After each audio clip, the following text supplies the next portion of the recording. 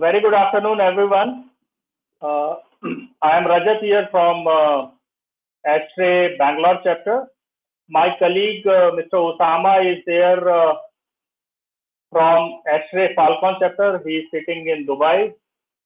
And our DL, Mr. Chandana, is there from Sri Lanka. So, just to let you know, currently we have crossed 400 marks of attendees.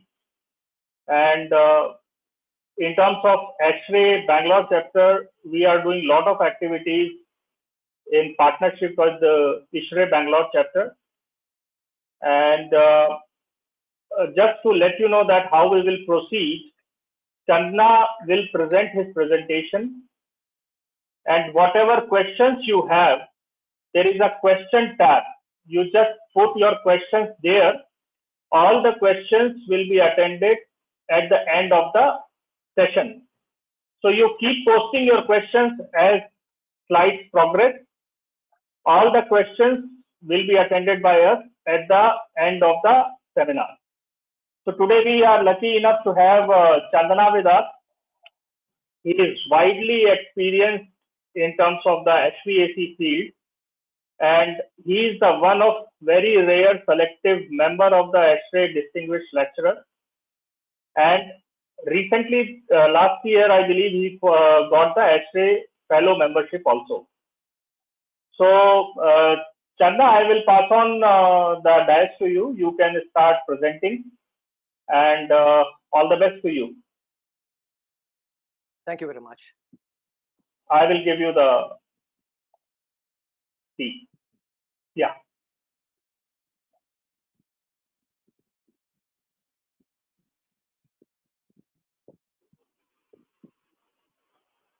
Okay, good afternoon to everybody. Thank you very much, Rajat and Osama. Well, today, psychometrics. We'll discuss about applied psychometrics.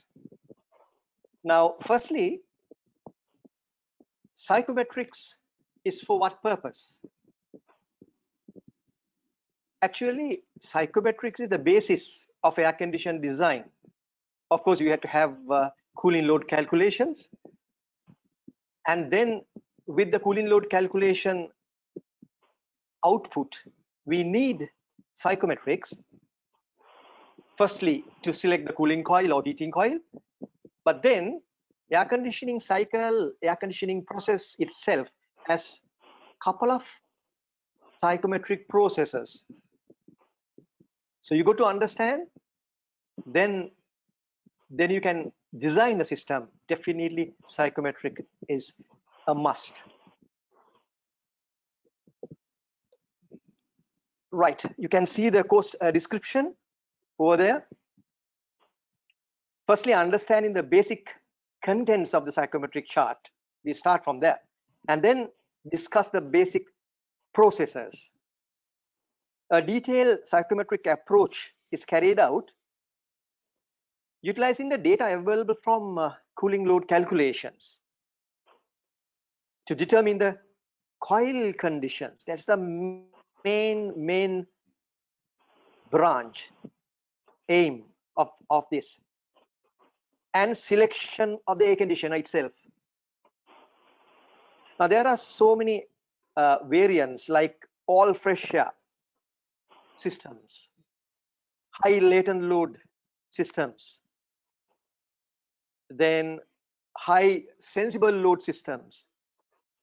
Those we are going to discuss. Importance of sensible heat ratio, there's another thing that we are going to learn, is discussed and distinguish the difference between the high and low applications, sensible heat applications. Okay, this presentation is suitable for young as well as experienced engineers in the air conditioning field. Let's move on. Well, these are the learning objectives. Explain the psychometric definitions, describe psychometric properties, understand the basic processes and the chart,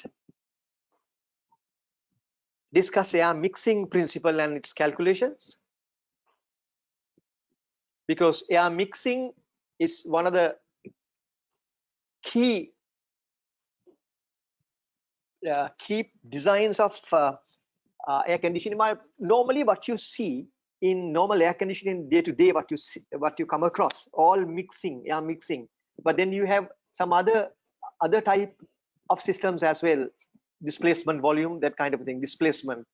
Now, in our system, there are mixing happening in few places. So we'll do that. Explain how psychrometric calculations used to define the cooling coil. Well, cooling load calculation is not merely sufficient to find the coil conditions. Why we need coil conditions? Now, when we purchase a split air conditioner, residential air conditioner, do we need to find the coil? No, those are already manufactured units. But a real air conditioner is air handling unit. Now, air handling unit, it is not manufactured. It is manufactured to your specifications. So we have to find the coil conditions. What is coil conditions? Entering, leaving conditions of a coil. We are going to do that. Then understand the importance of apparatus dew point to maintain room RH. Recognize the importance of bypass factor. And then 3 important areas: high latent heat applications, high sensible heat applications, and all outdoor applications. Okay, what you can see is psychrometric definitions. Everybody, I think you are by now, you know about all these things. In psychrometrics, there are 2 temperature scales. What is common practice? We say, okay, 40 degrees C. But with psychrometrics, you have 2 components. One is dry bulb, one is wet bulb. Dry bulb temperature is just registered by ordinary thermometer, but wet bulb is something else. In thermodynamic definition is adiabatic saturation temperature. This is a temperature that is registered by a thermometer, but it is covered with a cotton wetted wick. That water is evaporating into air, and the bulb thermostat, the thermometer bulb, the temperature is decreasing until air saturates around the bulb. So that particular temperature known as wet bulb. Then dew point, we'll discuss later these things. Dew point temperature at which condensation of moisture begins when air is cool. Then relative humidity. Quite unfortunately, relative humidity is not understood well. Very often we take moisture content as relative humidity. You know, we don't feel what it is. Let's see what it is. Definition. What is the definition? Ratio of actual water vapor pressure in the air to the water vapor pressure, that is partial water vapor pressure at saturation. So if I say again, partial water vapor pressure of air at room conditions to the saturation water vapor pressure. So we don't understand what it is. We'll have to go through this later. So next one, specific humidity. That is called moisture content. Now we always mislead with this. Moisture content is how much of water vapor in 1 kilogram of dry air. Enthalpy, of course we know what it is. Quantity of heat in the air above a datum. Sensible heat factor, another term in psychrometrics. Sensible heat over total heat. That is very significant thing. We'll discuss later. And finally, alignment circle. This alignment circle is required to do our processes. We'll take it while we are doing it.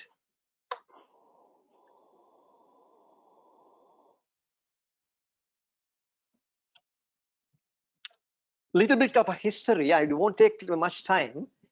This psychometrics were in the very olden days, but most significant improvement were done in 1950s. Mr. Willis H. Carrier, who created the modern psychometric chart. Right. Now we'll have to discuss properties of psychometrics. Psychometric is actually dealing with water vapor in the air. That is what is psychometrics. Now the properties are dry bulb temperature, wet bulb, dew point, relative humidity ratio or moisture content, specific volume and specific enthalpy. We'll take one by one. Dry bulb temperature.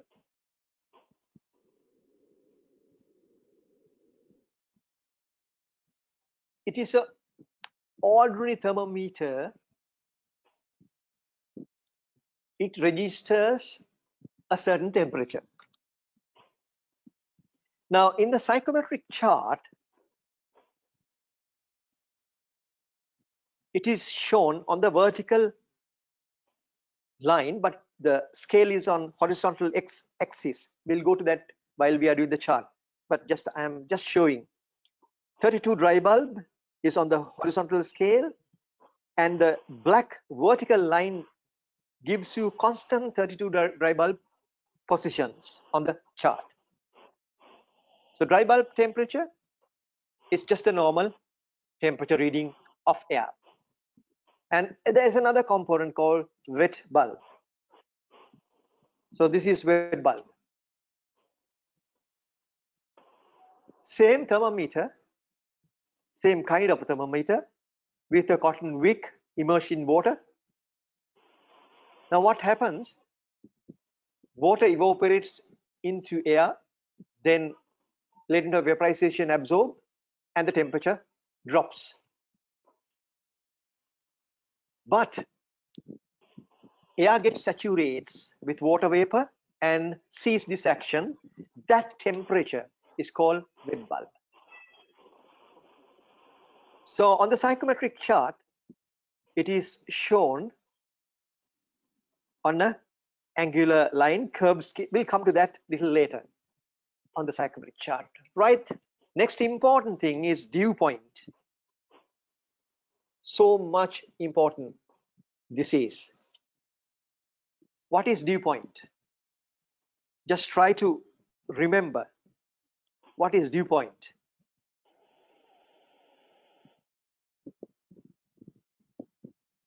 If you happen to wake up early in the morning, a cool day, 4 o'clock or 4:30, just before the sunlight, you would experience some dew forming on leaves.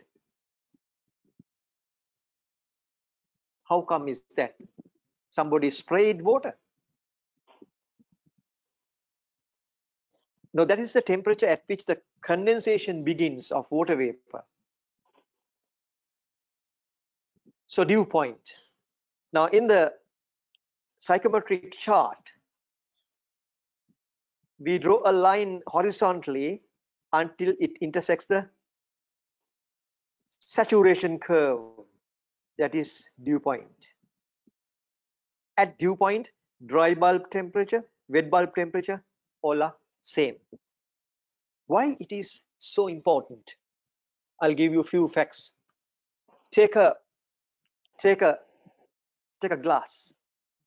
Take a glass. Nice glass. You put some ice cubes. Suddenly you find condensation. Condensation. If you keep it, there will be water. What happened? glass is broken, or glass has tiny holes in it. Now, what really happened was, ice is at 0 degrees C. Outside temperature is, let's say, plus 32.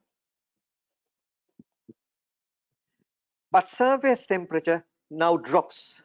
Surface temperature drops below the dew point temperature of air. Below the dew point temperature of air. We'll just assume dew point dP is 19 degrees C.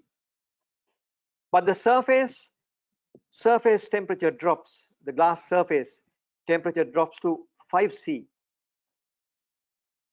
What happens? Water vapor in the air, which we can't see, that will condense on the glass surface. This is so important. This is so important. I'll take another little example quickly. Take a refrigerator. Your refrigerator, double door. I will take a blow up view here. Refrigerator section right here. This is inside, this is outside. Suddenly you find water vapor forming outside. What would be the cause? Inside -4, outside 32 and 70 RH.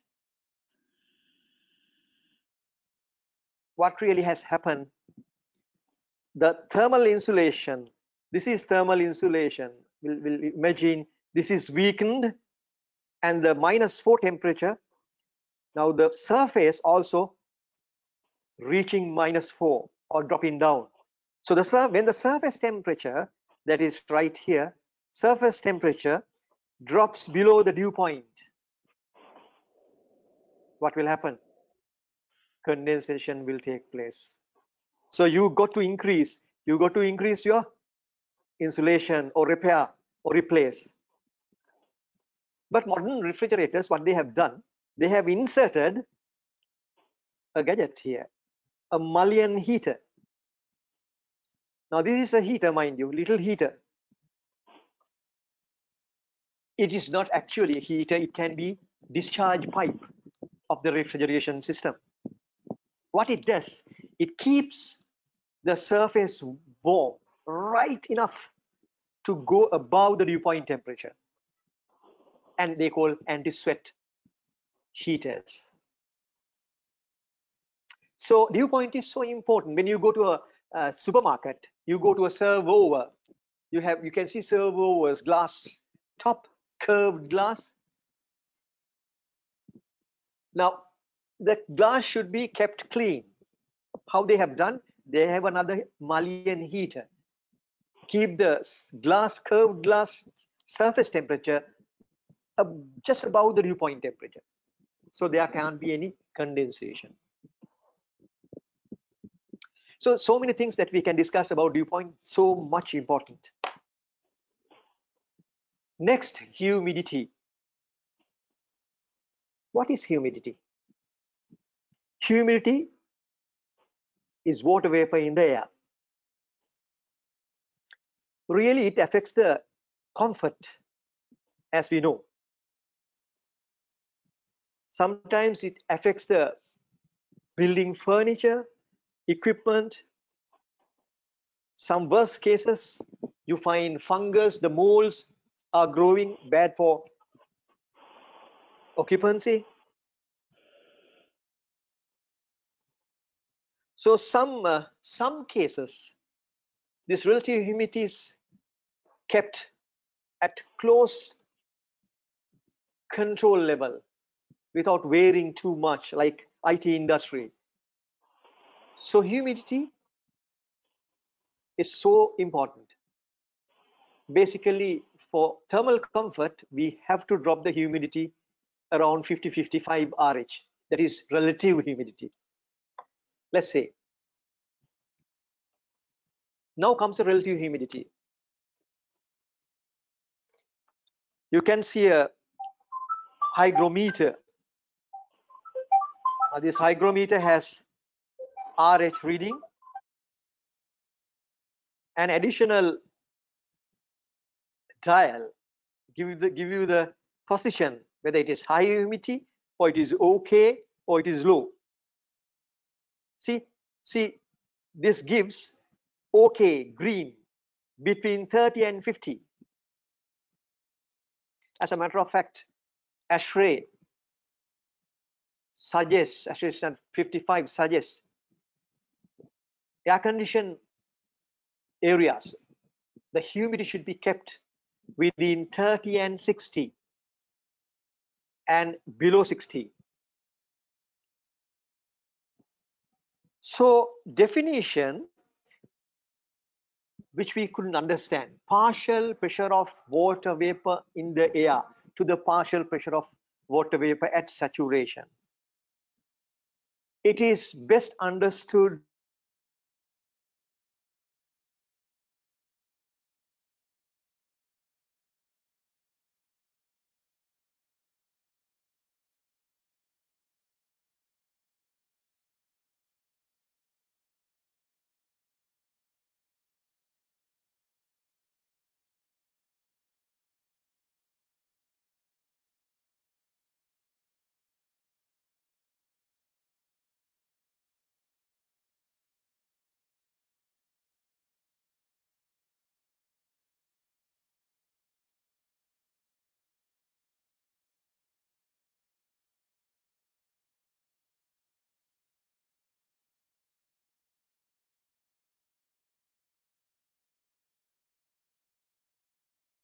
It looks there is a power failure.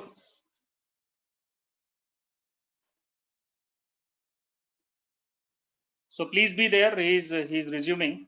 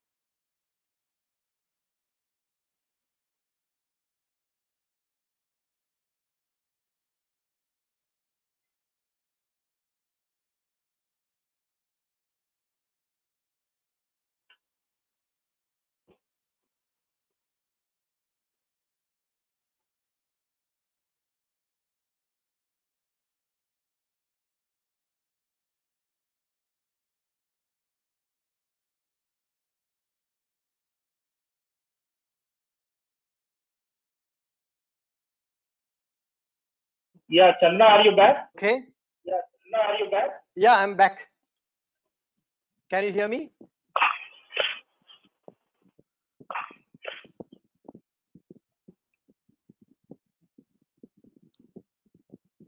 Hello, can you hear me?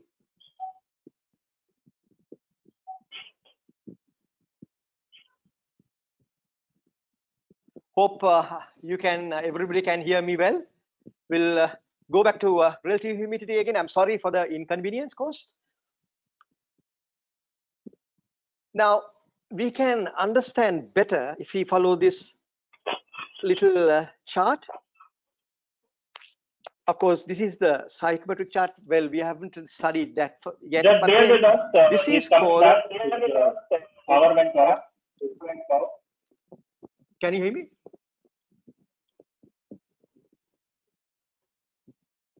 Hello. Okay. Saturation curve and dry bulb temperature and partial pressure, water vapor pressure. So what we are talking about here is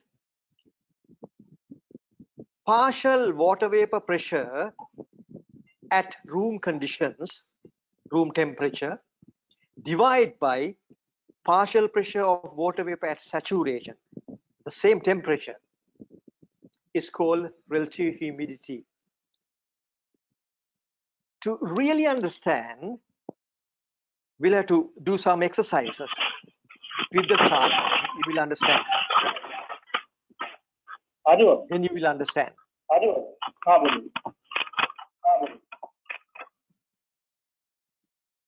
Something like, if you heat air, RH will decrease.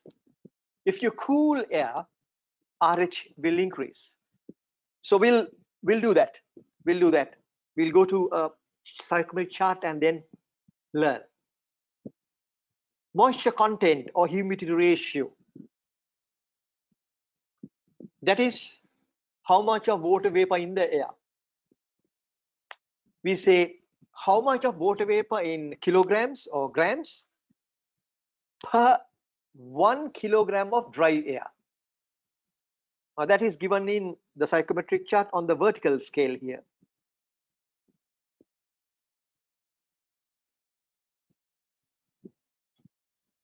When moisture is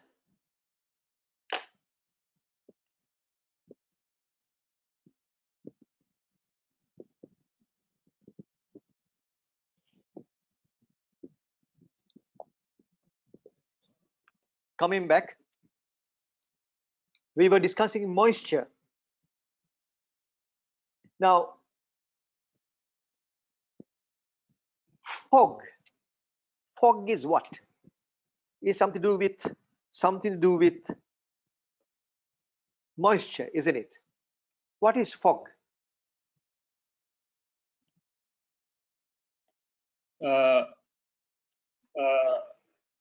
Chanda, can you go back? Yes. Chanda, can you go back? All right, that's what I asked you. Exactly where they missed. Okay. Where we cuts off was somewhere here. Here.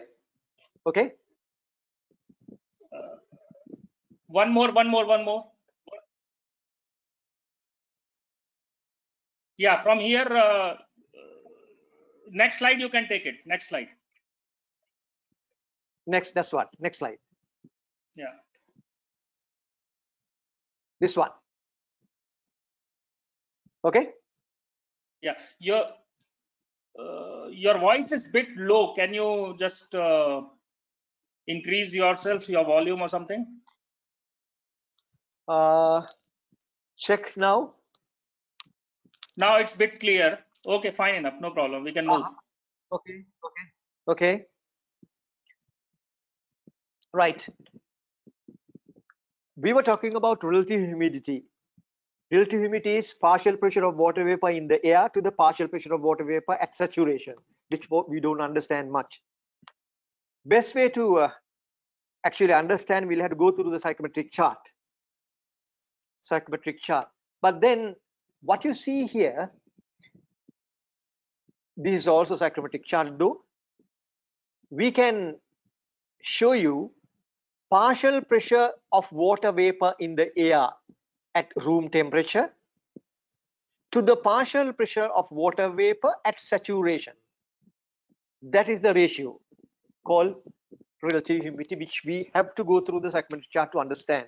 Give an example. When room air is heated, relative humidity decreases. So that you got to learn. It is not a normal phenomenon. We don't understand. It's very funny. When air is cooled, RH increases.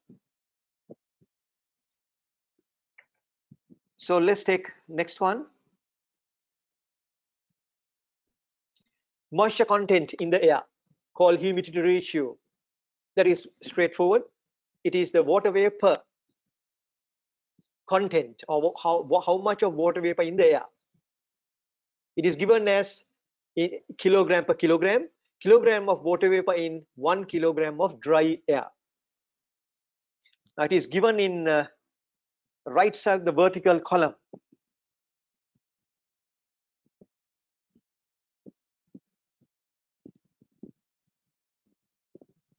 We'll go to the next one. Fog. Now, fog also something to do with water vapor. What is fog? What is fog? Fog is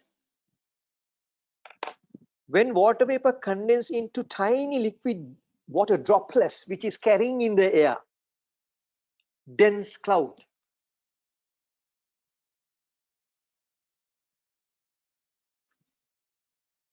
Now, the fog area where it is happening is shown in a psychrometric chart. Right here, this hatched area is fog area. When dry bulb, wet bulb, and dew point temperatures are the same, the air is called saturated. That is on the curve. It can hold no more moisture. When it is saturated condition, moisture enter in the air, displaces moisture within the air, and carries water vapor droplets. So this is called fog. The instrument that we use for psychrometrics is a sling psychrometer. This is a swivel thing.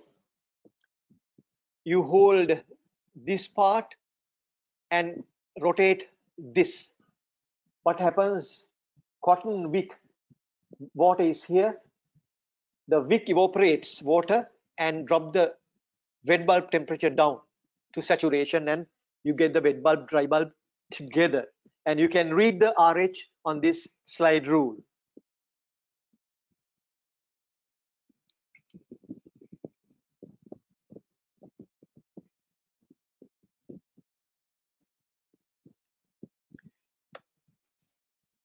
Now, we are going to discuss about the psychrometric chart, but you see ASHRAE psychrometric chart.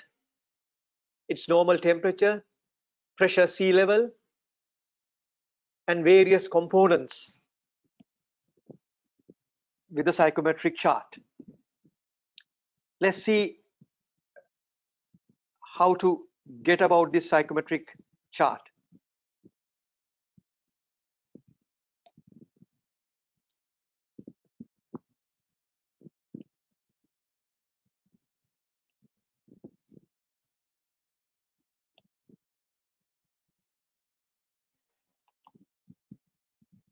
I gave you a little time to go through this. There are few scales. Horizontal scale is dry bulb temperature. You can see 20, 30, 40. The vertical lines are constant temperature lines, constant dry bulb. Say 20 degrees here, 20 degrees here, 20 degrees here, all 20 degrees. So 20, 21, 23, 25, 30, 35, 40, all dry bulb temperatures.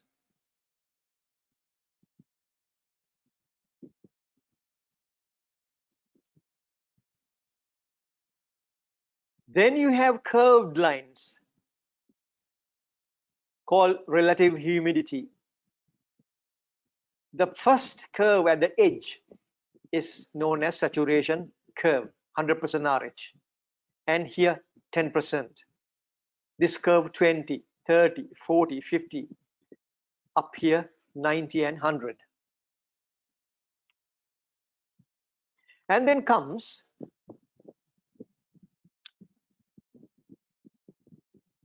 low tangent lines. There are a lot of lines are going here.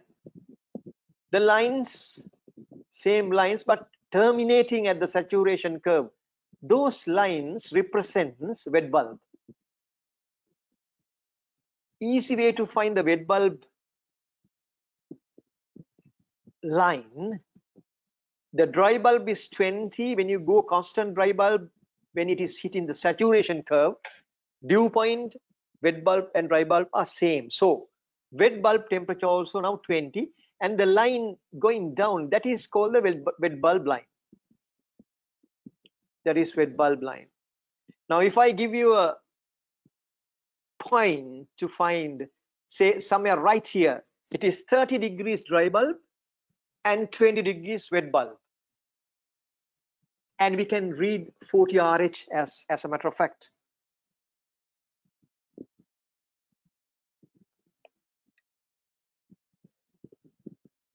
So there are some other lines, say same angle lines, but going beyond the 100% curve. Those are enthalpy lines, specific enthalpy, kilojoules per kilogram, and you read the value here. Those are also going on the same direction as wet bulb. Then comes much more angular lines. You can see these lines are specific volume. Specific volume.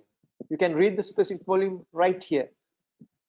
0.86, 0.9 specific volume line.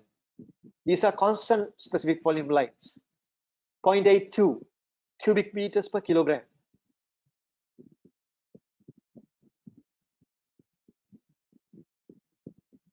And then horizontal lines. Horizontal lines. What are these horizontal lines?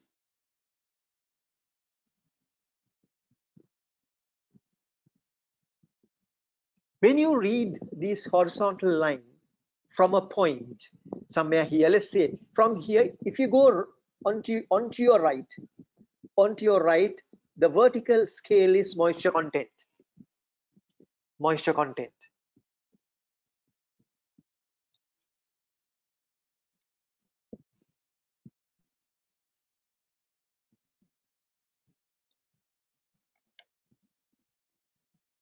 This is moisture content. Now in this ASHRAE psychometric chart, the units given here, grams per kilogram of dry air, 12 grams per kilogram, or it is 0.012 kilograms per kilogram.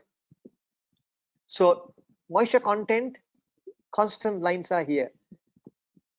12 grams per kilogram, 14 grams per kilogram, 22 grams per kilogram. So all this is moisture content.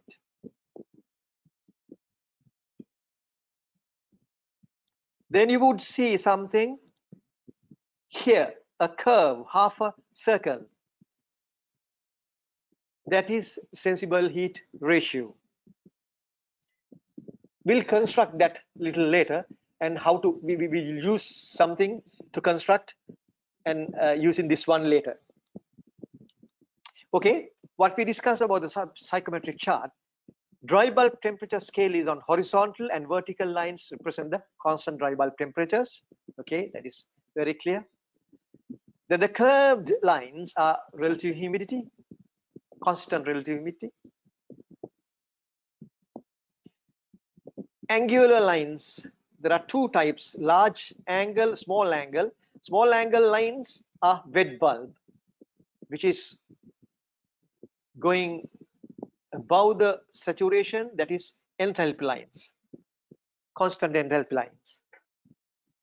Then larger angle, the lines with a larger angle called specific volume. Then moisture content is on the vertical scale onto your left. Final thing, people sometimes mislead, dew point temperature. If I talk to students, out of 10, 9 is misled in this point.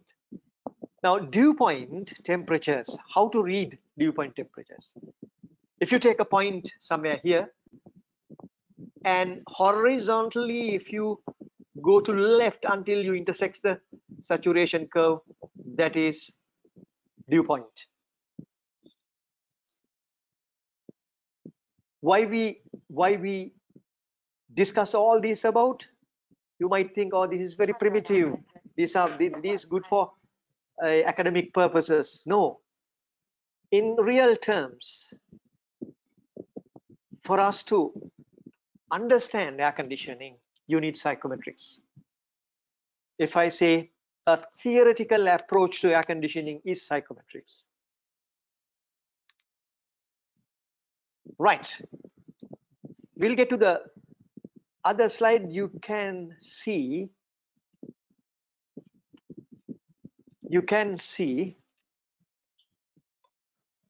all what I said written here.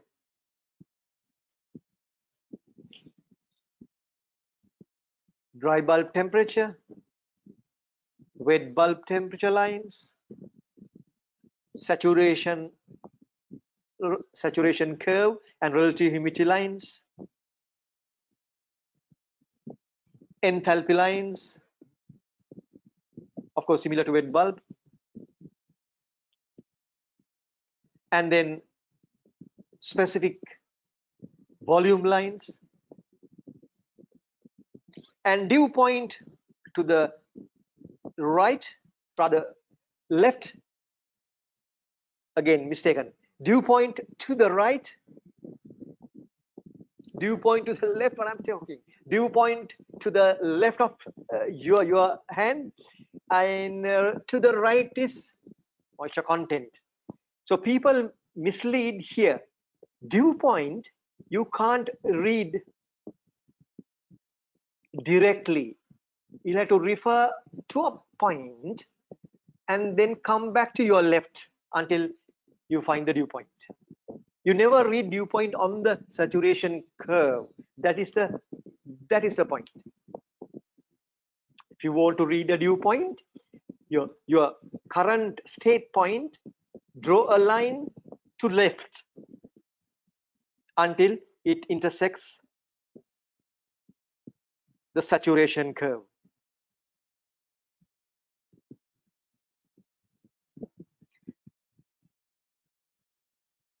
Okay, I think this is quite sufficient. Everything what you see here, we discuss here. We'll take a little example of readings in different climates. What you can see, dry bulb, wet bulb, and RH readings on different climates. Colombo, Sri Lanka. In summer, dry bulb is 33. Wet bulb sometimes go to 28. Then RH is 68. Chennai, 38.5. Slightly higher than, not slightly, it is really high. Dry bulb. Wet bulb almost same, 28.3, but RH slightly lower, 46. But then when you go to Delhi, we will understand something. Delhi dry bulb temperature is so high during summer, 43.8. 43.8. Wet bulb is also higher, 29.6. But RH is 36. See, now we'll have to really understand the psychrometric chart. We'll have to be conversant, so we'll have to go and see that properly.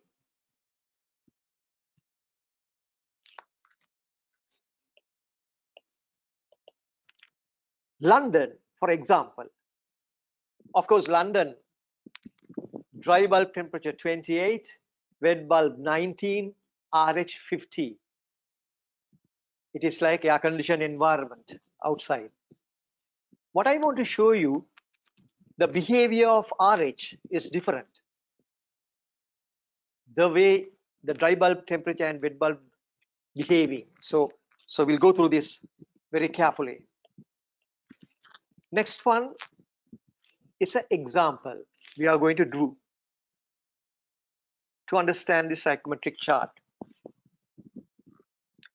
32 dry bulb, 27 wet bulb.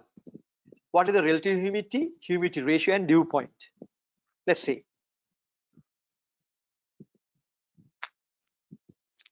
Again, 32, 27. So 32 dry bulb, you locate 32 dry bulb, draw a straight line. And wet bulb, you locate 27 and draw a line where it intersects is the state point. It is the state point.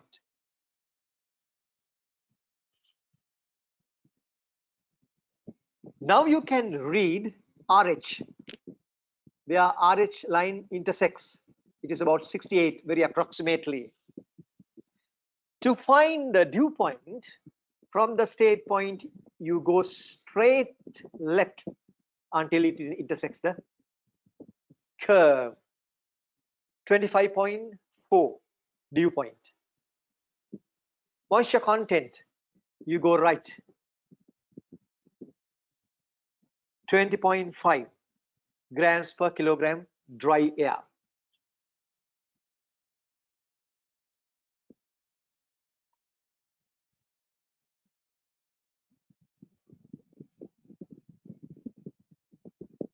Now what we can understand here, when the dry bulb 32, 27 wet bulb, outdoor air dew point is 25. So anything, any surface below 25 degrees C, there will be condensation on the surface. Simple as that. We'll take a duct carrying air at 10 degrees C outside. Can it be exposed to outside that duct? No, because the dew point is very high. The surface is low, below the dew point. So there will be condensation. Then what we need? We need thermal insulation.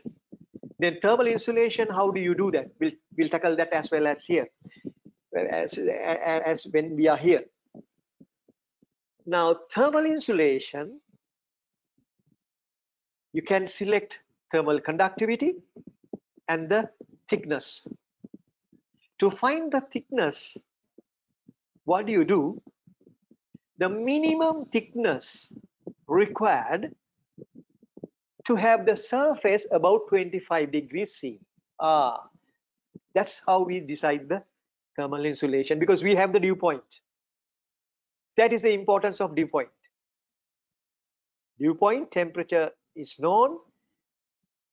Then you know the surface has to be above the dew point to prevent condensation. So the thermal insulation thickness is calculated, economical thickness, to prevent condensation. Okay, another example. 30 degrees dry bulb, 40 RH. Find the wet bulb. What we do? We draw a straight line from 30, straight line, where it intersects the 40 RH. Then we can find all the other properties. As a matter of fact, all the other properties. Wet bulb is 20. Then you can find moisture content, approximately 11 grams per 1 kilogram. Then enthalpy is about 58 kilojoules per kilogram. Then specific volume, it is 0.88. This is 0.84, 5, 6, 7, 0.874 cubic meters per kilogram. So you can find everything.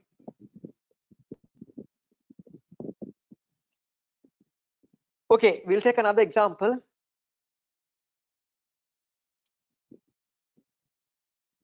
Given 15 degrees C dry bulb and 12 wet bulb, find moisture content and their enthalpy. Sorry, Now this is wrong. This is 15C, 12. You go right, you hit the moisture content scale, 20.8 grams per kilogram. Enthalpy, you do this way, it is about 86 kilojoules per kilogram. Chandana, at which slide number you are? I'm at 27. 27. Can you go back? Yeah, this is.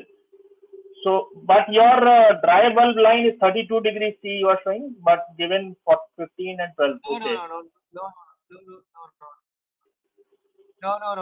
That's why I read it. This should be 12. This should be 12. It is a slight a mistake here, and this is 12. Okay, now you would see correctly. 15, no, it should be 15 again. 15 dB, yeah. Yeah, it's okay, but the other values are correct. Come back again. 15 degrees dry bulb and 12 degrees. How to read the moisture content this way, enthalpy that way. So we have just gone through the psychrometric chart.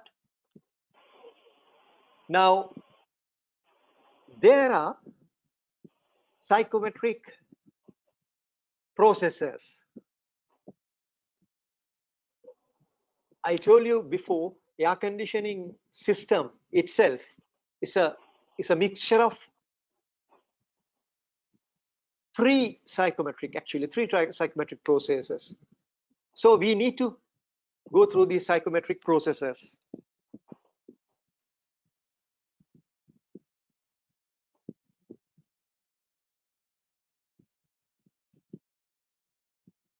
What you can see here,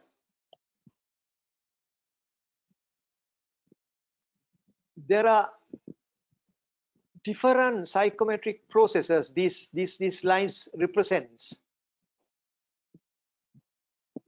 Will you believe that such a different processes? Yes, we'll take one by one. Just go through this first. First one is OA, going horizontally to left, is called sensible cooling. We got to remember all these words: sensible, cooling. If you can remember all of these, then only you can really understand the air conditioning system. So these are the basics. OA, sensible cooling. OB, going down this way, 45 degrees down or any degree. OB is cooling and dehumidification. We'll discuss in depth. OC, dehumidification, opposite of humidification. This is dehumidification. OD is heating and dehumidification. OE, sensible heating. OF, this way. OF, heating and humidification. And OG, heating and OG is just humidification. Opposite is dehumidification. OG is humidification, adding moisture. We'll take one by one and then we'll go through it carefully. Sensible cooling. Sensible cooling process. That is OA in that diagram. What you can see in the psychrometric chart, a horizontal line 1 and 2, it is starting from 2 to 1. Obviously, point 2 is around 40 degrees, 1 is around 20 degrees C, so it is cooling. Obviously, the process 2 to 1 is represent cooling process because it is decreasing temperature if you go this way. But the significance is this line is horizontal. Then what happens? No change in moisture content. W1 equal W2 in right here.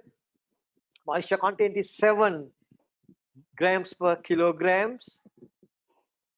W1, W2 both same. W represents moisture content.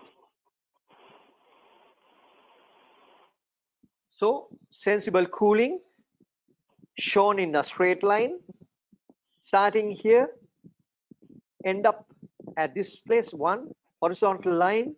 Dry bulb temperature T2 is end up at T1. Moisture content W1, W2 same. We can see the wet bulb as well. Wet bulb here, maybe 23. Wet bulb has decreased to 15. Same lines, you can see the enthalpy. It is about 65 kilojoules per kilogram, has dropped to 40 kilojoules per kilogram. So sensible cooling, enthalpy is decreasing, temperature is decreasing, moisture content remains same. But very significantly, relative humidity, what has happened? That is very important. Relative humidity at the start is exactly 15 RH. When you cool it, RH increases. 15 RH, 20 RH, 30 RH, 40 RH. My goodness, it is 50 RH.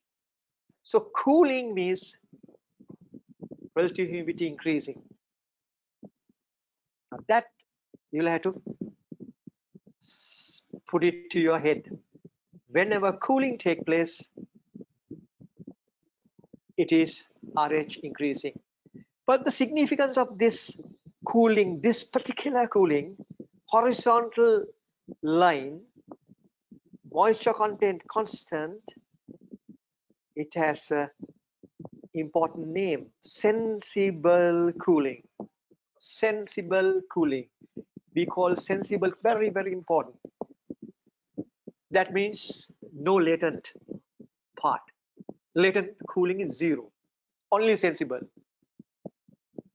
Then it has to go straight.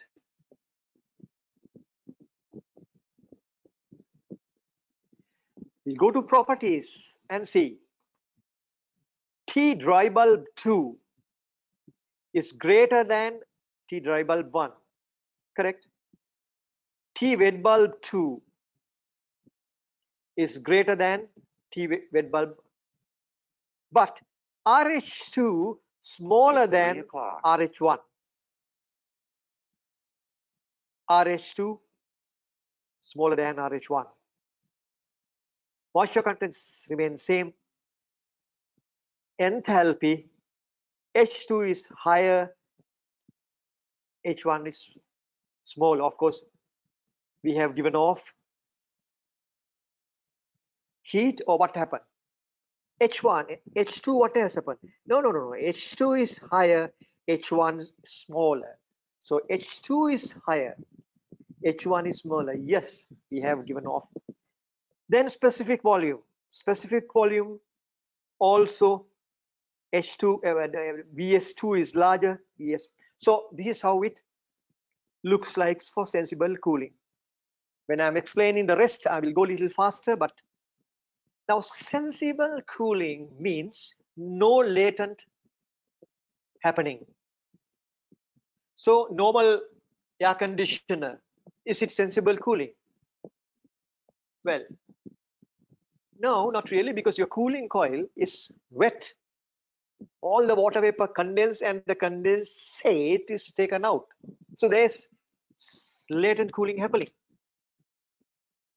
But this is sensible cooling only. How it is happening? What is the prime important thing for sensible cooling? Coil surface temperature. Coil surface temperature coil surface temperature should be above the dew point temperature of air. Above the dew point temperature of air. Coil surface going below dew point, it will start. So example is active chill beam. Active chill beam. Now active chill beams have a cooling coil, although we have get conditioned air also because it is active beam. A cooling coil is kept above the dew point temperature of air, so no condensation will take place. So what we learned is sensible cooling, always no dehumidification taking place, moisture content remains same. So this is happening in our air conditioning process sometimes. So we've got to be very careful. We should learn these things. Next, sensible heating. What you see is a hot water coil. Heating right opposite of sensible cooling. It is straight 1 to 2. T1 is about 20 degrees C, end up at 42, 44. So it is heating. But most significant factor is moisture content remains similar. So nothing happens to latent part. So this is called sensible heating. This is also sometimes in the air conditioning system. We require this. Why? Why? The important thing, just see the relative humidity. Starting point relative humidity is about very roughly, how much is that? 50 RH. Now this is about, at the end is about 15 RH. What has happened? When you sensibly heat, RH drops. Oh, when you heat sensibly, RH drops. So this is really used in our air conditioning system. Whenever we want lower RH, we'll have to heat it. We'll have to heat it. Mind you, you cool it and then heat it. Somebody might say, oh, you are crazy. You cool and then you need heat. Yeah, you got to do that because you need low RH. So the rest of the psychrometric points similar. Specific thing is your RH decreases when heating. Next one, humidification. Humidification is just adding moisture. You don't have a process like that. When you add moisture without changing the temperature, it's called humidification.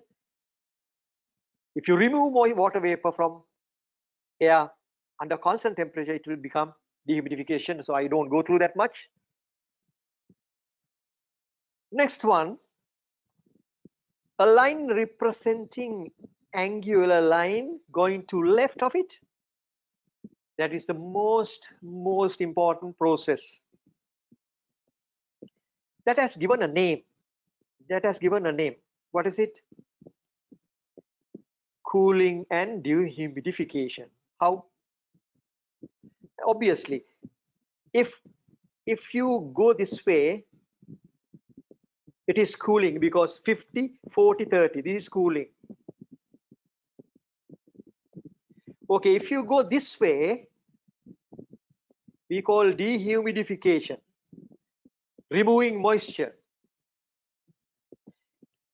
Then the resultant, if you go this way, you call cooling and dehumidification.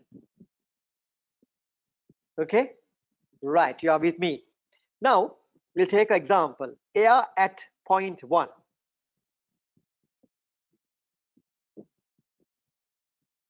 Cooled and then dehumidified. We show it straight line like this. What has happened? Most significant thing is relative humidity. RH, 50 RH is increased, and the 90 RH. Oh, moisture content, what has happened? Moisture content, 14 grams per kilogram has dropped to 9. Enthalpy reduced 65 to 35. Wet bulb 22, now it is 12. Specific volume is 0.87 to 0.82.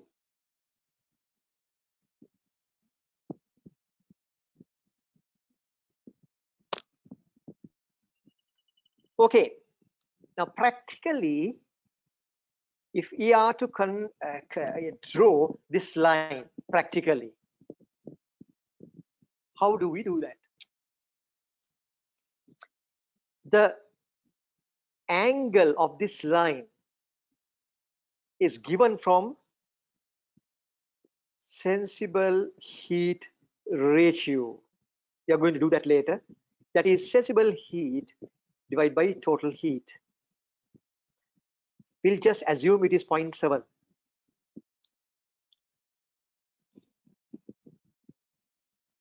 So what we do, we'll find 0.7 on this protractor.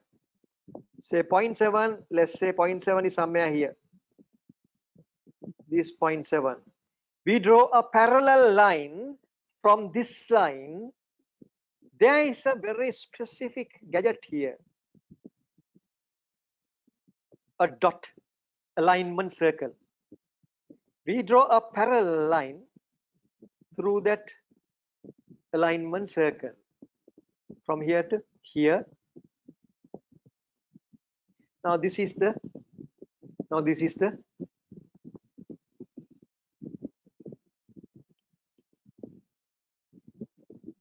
what? This is the sensible heat ratio line. Now we can superimpose this, draw a parallel line to wherever you draw, from here to here. Or if you can draw a parallel line exactly. So that's how you construct this line. Later we can see what it is. So what we got here, cooling and dehumidification, temperature drops, dry bulb, wet bulb, but something going to increase, that is RH. Rest of the things all drops. When cooling and dehumidification take place, relative humidity increases. So this is the process in the air conditioner, summer cooling. This is the process of summer cooling when air goes to the cooling coil. Okay, we'll take to the next one. Heating and humidification. Straight away, look at this photograph. Why I have put a photograph like this? There's no cooling coil, heating coil. We'll come to that later. So our heading is heating and humidification process. Heating and adding water vapor. Heating this way, adding water this way. The resultant has to go this way. Oh, that's correct. It is going right towards up. That represents the heating and humidification. While heating is taking place, it is humidified. Moisture content increases. Moisture content increases. So in this, what you learn, relative humidity decreases, moisture content increases. What kind of a process is this? Anybody can guess? It is when air comes into contact with room, people, lights, and computers, that what will happen. That's why this photograph. This is heating and humidification. You see, the participants, now you are, I can say you all 100-watt bulb each. Each person is a 100-watt bulb because you emit 100-watt almost. But really, you are not a 100-watt bulb. You are a boiler, 100-watt boiler. Why? You emit sensible heat and latent. So all this load is with humidification also. So in process, what happened? Cold air enters the room, picks up heat and humidity, becomes heating and humidification process. RH decreases. Next, cooling and humidification. Cools and humidify. What is that? Cool, of course, let it go this way. If it is dehumidifying, goes this way and resultant this way, which we discussed, that is cooling and dehumidification. But here, cools, okay, and humidification this way. Oh God, the resultant goes this way. So it is rightly showed in the psychrometric chart.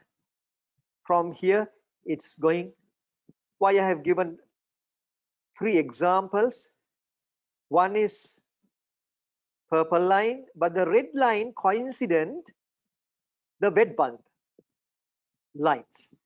Blue line above the wet bulb line. Anyway, so all are cooling and humidification. What the big deal? Process, temperature.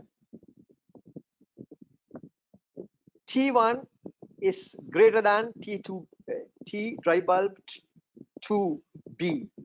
Why? That is cooling.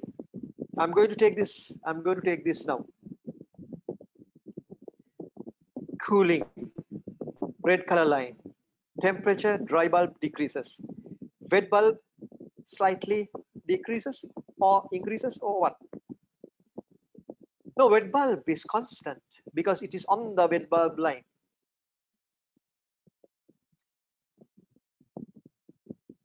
As a matter of fact, enthalpy also not changing. Wet bulb is not changing. Enthalpy is not changing. This is called adiabatic cooling. Adiabatic cooling without changing the,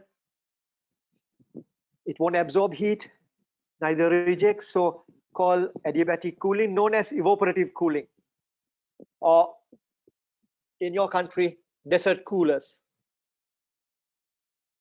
The significance is when you start cooling, the temperature drops to BT. Just evaporate some water into air, the resultant is dry bulb decreases. That is great. But quite unfortunately, the temperature not reach the dew point or wet bulb temperature because this is not 100% efficient. Effectiveness about 80%. So you end up somewhere here. This should have been end up here. So you achieve this temperature. Evaporative cooling. Water evaporated air. Evaporative cooling. You can see these things in India, not in Colombo though, because our RH is high. Maybe good for Dubai. I don't know, RH, again a problem sometimes. This is the evaporative cooler. Evaporative cooler, a simple gadget. There are air intake sides 4 sides maybe. Each side has a grill with a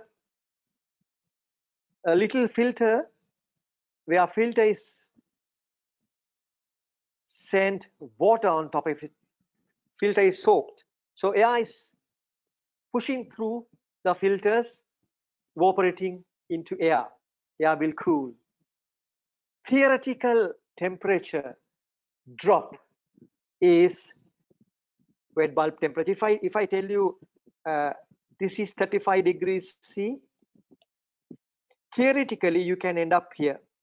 21, 22, 23 degrees C you can achieve. 23 degrees C you can achieve theoretically, but it never happens. Probably you end up at 27 C. So it is a great advantage if you promote cooling and humidification process in dry places. First, you achieve little cooling. Number 2, you achieve higher humidity that is comfortable in that climate. Otherwise, it will be very dry. Next, heating and dehumidification, final one. Heating and humidification. Again, what is heating and humidification? Heating has to go this way. Dehumidification has to go this way. So the resultant has to go this way. Okay, this is the process. Heating and humidification. Chemical dehumidifiers. Chemical dehumidifiers. The chemical dehumidifying is shown in the curved line. While the biggest advantage, you have moisture content is going down. You remove water vapor. With chemical dehumidifiers, you remove very low RH. So to safeguard equipment, you have chemical dehumidifiers.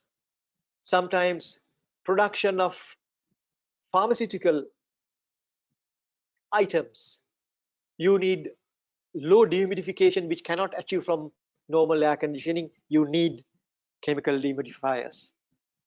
So finally, that is heating and dehumidification. So we have found interesting psychrometric processes. The final one is called air mixing. 2 air samples mixed together, assuming there is no losses, gains. It follows this equation. That is stream 1 dry bulb temperature into mass flow rate. Stream 2 dry bulb temperature into mass flow rate of stream 2. Divide by mass flow rates total. Now air mixing happens in the air conditioning system. Outdoor air, return air mixed together. Air mixing happening there. When air passes through a cooling coil, as you know, all the air particles never in contact with the cooling coil. There will be a bypass. So bypassed air and the contact air will again mix after the cooling coil. So air mixing, we need to know. That is with air conditioning. Okay, so now we have learned basic psychrometric processes. It is high time to apply this to air conditioning system. A true air conditioning system will apply. Actually, psychrometrics main use of psychrometric is to find the coil conditions. Also to design various other processes. I'll give you an example here. This is a building, air conditioned. This building is in Chennai. There's an air conditioner. Cooling load is carried out. Cooling load is 26.5 kilowatt total and 16.5 kilowatt sensible.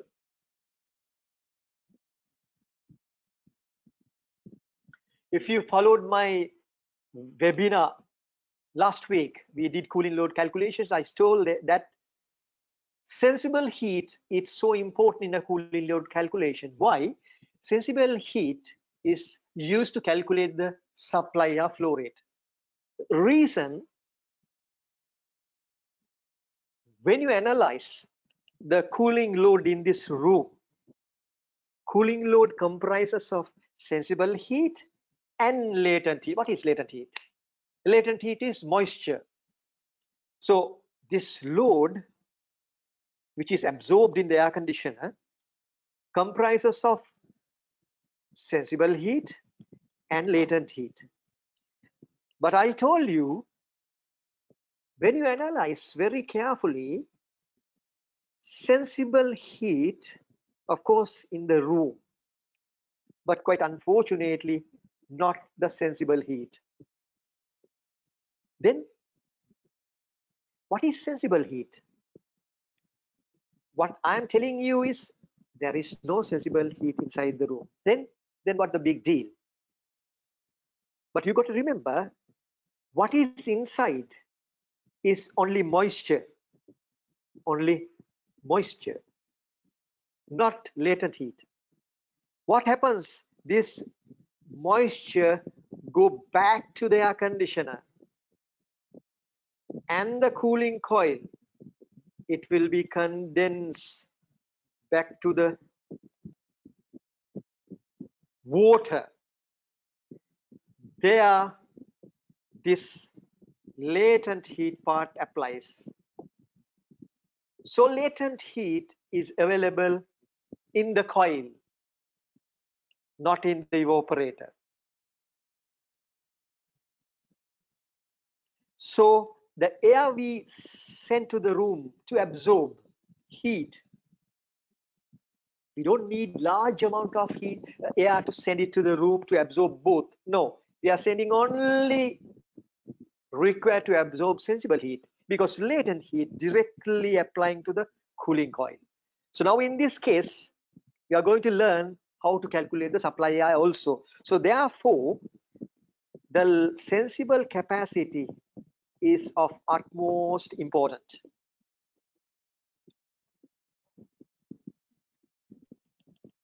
Okay, going back, we have got a building in Chennai, a lecture room, 50 people, area 115 square meters, room conditions to be maintained, 24C dry bulb, 17 wet bulb, outdoor air is 38.5, 28.3 wet bulb. We have a true air conditioning system. What do you mean by true air conditioning? True air conditioning system always has extract,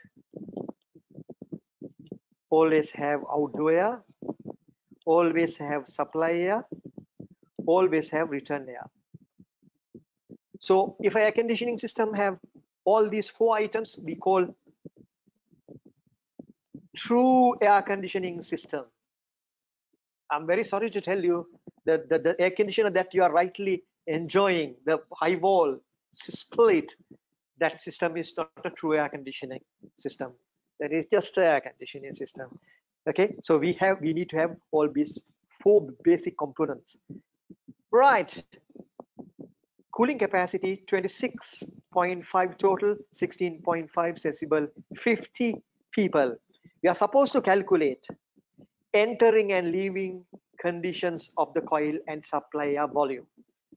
Okay, we'll take a tour how to do this. Remember, we have given indoor conditions and outdoor conditions. Straight away, we can plot these in our psychrometric chart. Indoor point here, 24C 50 RH point, and then the other point 38.5, 23.5, number 1 is number 2, and we can draw a line connecting these two. That is the first step. Second step, nothing else that we can do, but remember we have given, can you remember, we were given total capacity sensible, so then we can find the room sensible heat ratio or room sensible heat factor, both same, that is sensible heat divided by total heat, 16.5 divided by 23.5, 26.5. So we have done a little mistake, but we'll keep to 0.7. I have already done. So let's imagine this is 0.7. What is the sensible heat ratio line is 0.7. So we draw 0.7 line through our room conditions. That line is this. You draw a straight line intersecting saturation curve.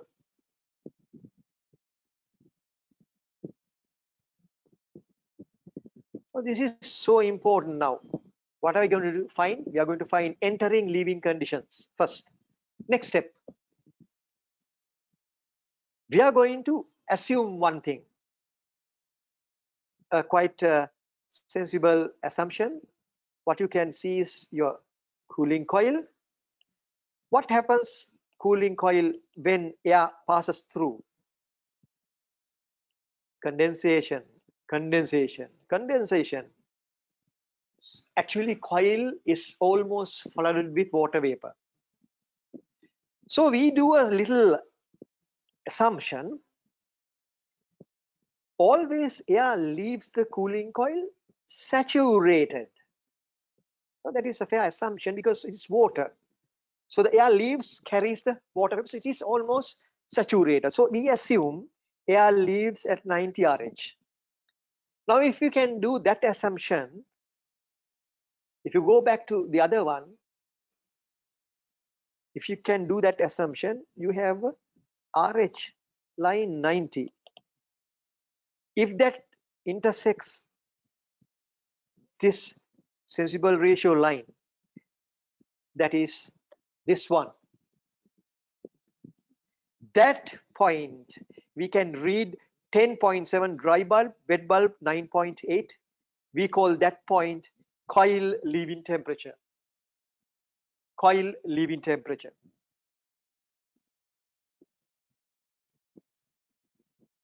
Coil leaving temperature. What we did?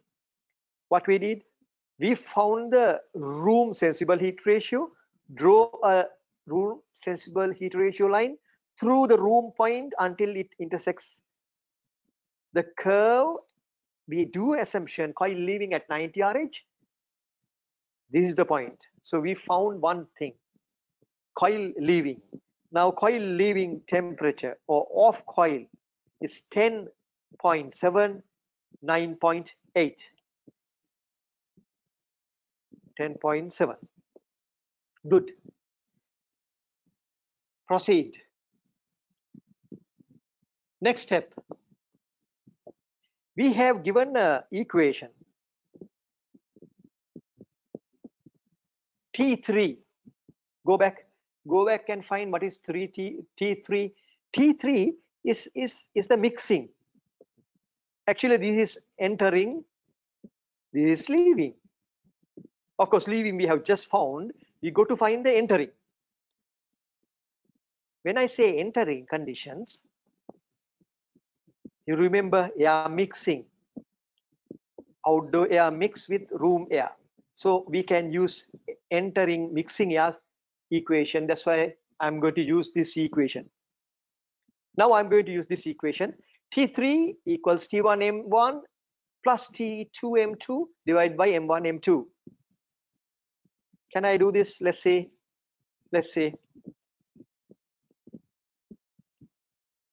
T1 T1 is outdoor air temperature, we have. T2 room temperature, we have. M1 outdoor air mass flow rate. Oh God, what are we talking? Mass flow rate. Oof, we'll have to find volume flow rate and then mass flow rate. M1 fresh air. Do we have? Yeah, we can remember vaguely. We were given 50 people. Is it 50 people? And the area. If I quickly cross back, 50 people, area 115.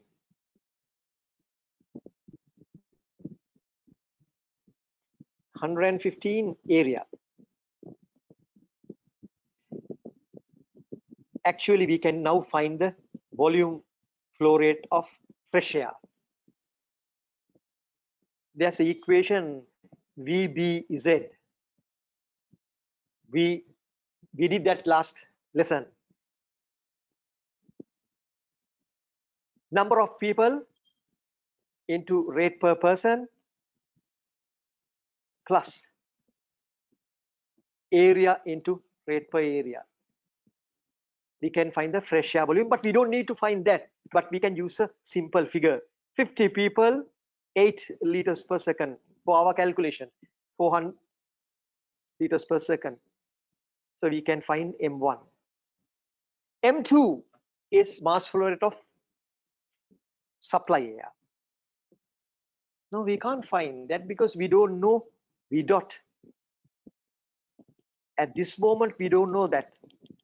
We are supposed to find that, then only we can find the mass. So what we are going to do now, we are first going to find, of course, we can't use this T3 equation straight away because although we know M1, we don't know M2. Now we are going to find M2. Simple equation, Q equal MCP delta T. Always M dot equal volume flow rate divided by specific volume. 1 upon specific volume. Specific volume, Vs can be replaced with 1 upon R. So M dot equal V dot and rho. Now we can use rho. We come to that later here.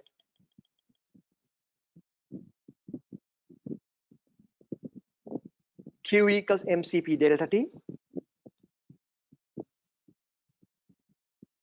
We have replaced M dot with this one. Specific volume into. We can do that. We can do that. So what is your equation? Or we should know rho. Rho is available. We can find exactly what is rho, or we can find exactly what is Vs, but rho is 1.02. Now equation looks now, if we put V dot, that is volume flow rate up here, and Q the other side, Q divided by rho V Cp delta T.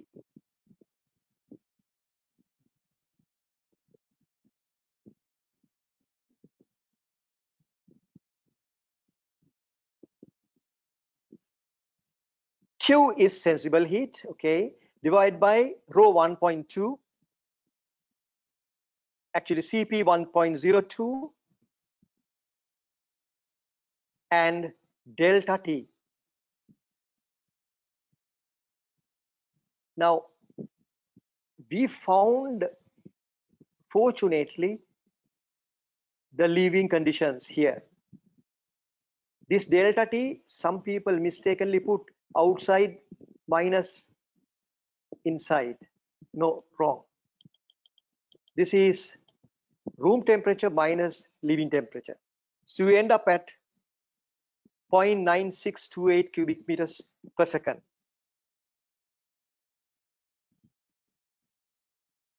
So this is the volume flow rate and we can find the supply air leaving here, Vs, that Vs 0.814. When you divide by 0.814, you go back and see we have given that in the, all right, 0.814, yes, 0.814 specific volume is 0.814 because I have changed these things very regularly. Anyway, this is correct. We have found the m dot of supply air. So we have found this one. So now we can find T3. We straight away go to that equation. We can find T3. At the same time, we'll have to find the M1, that is specific volume of outdoor air. We assume 8 liters per second per person, 50 people, right? So you end up with the specific volume. We divide specific volume. What is this specific volume? That is specific volume of supply, fresh air. This one, 0.899.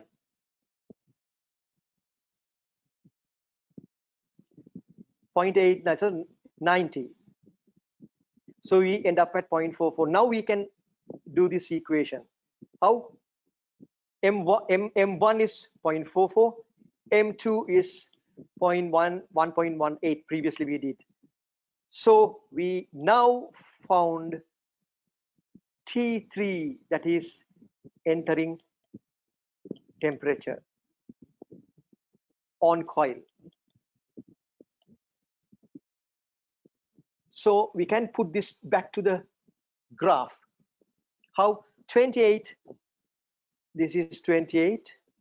You draw a straight line until it intersects this line. We find the T3. That is 28 and 19 seaweed bulb. So we have then found on coil temperature also. So basically, we found the coil conditions using psychrometrics. So this is coil leaving conditions previously found.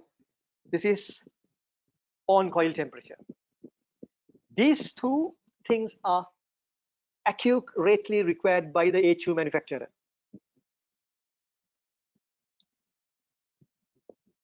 So this is the specification of air conditioner. Total cooling capacity, cooling load, sensible cooling load, sensible heat ratio, coil conditions on off, supply air volume, outdoor air volume.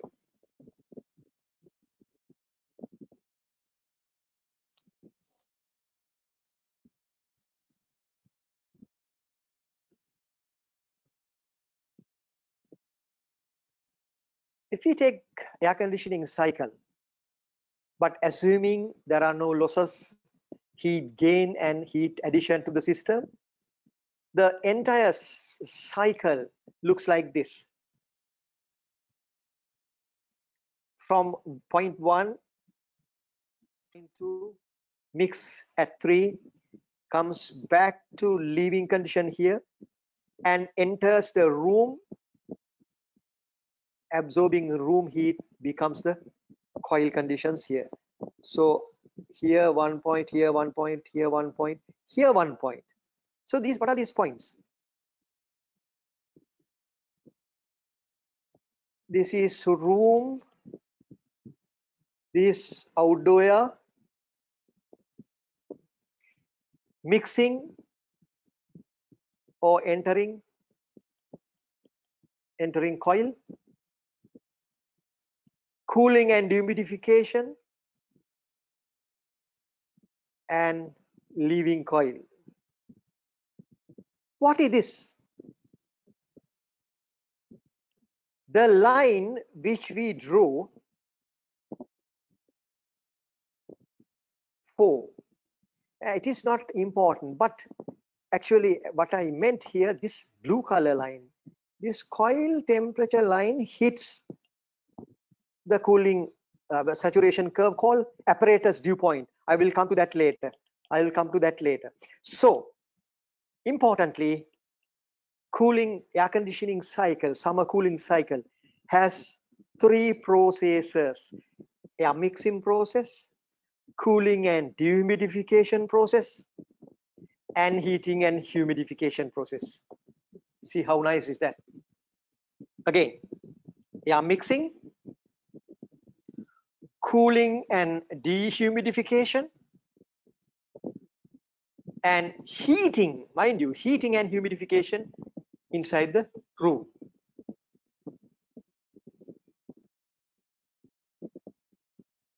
Now, actual cycle, if you take the actual cycle, it is complex. But we'll consider one thing. If we consider fan heat and duct heat gain of supply air. Now, this is the supply condition. See what has happened. From supply condition, line goes straight, sensible heating. Oh my God, this is sensible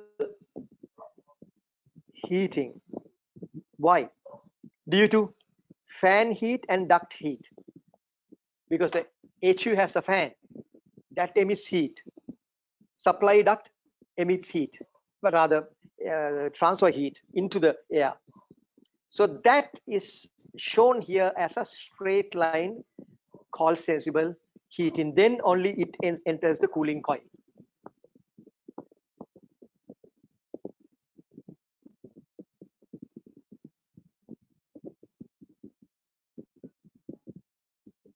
Right. So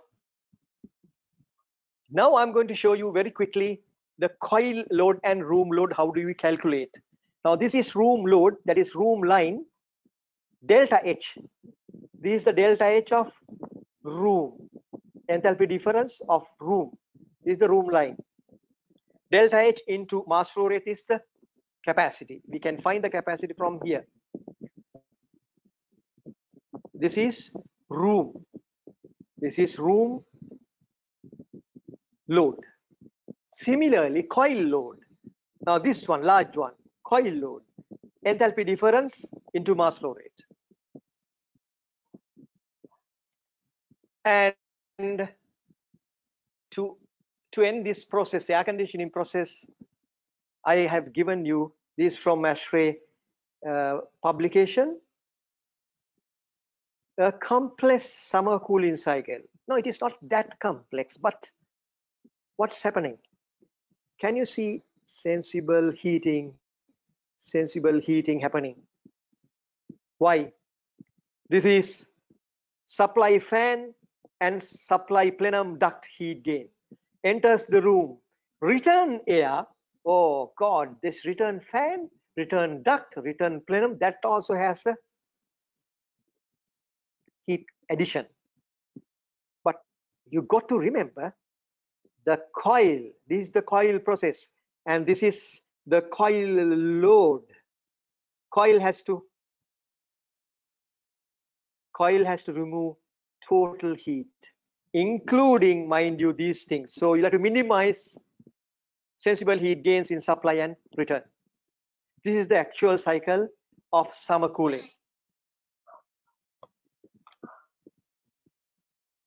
We are coming to the latter part of it. We'll finish quickly, but these are so important. Apparatus dew point. It is nothing but coil dew point. We discussed that. Requirement: coil dew point should be fairly below the room temperature. That is obvious. Anybody will understand that what will happen. A glass, empty glass, shining glass, when you put some ice cubes, outer surface sweating, because the glass surface temperature dropped below the dew point. So condensation take place. So if you need cooling and humidification process, your coil surface should be below the dew point temperature of entering air. So apparatus dew point, therefore, so important. I'm going to show you some important fact. This is mostly people will miss.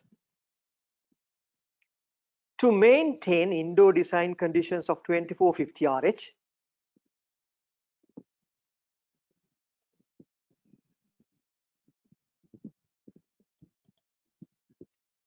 again, to maintain indoor design conditions 2450 RH, coil dew point should be below 13 C.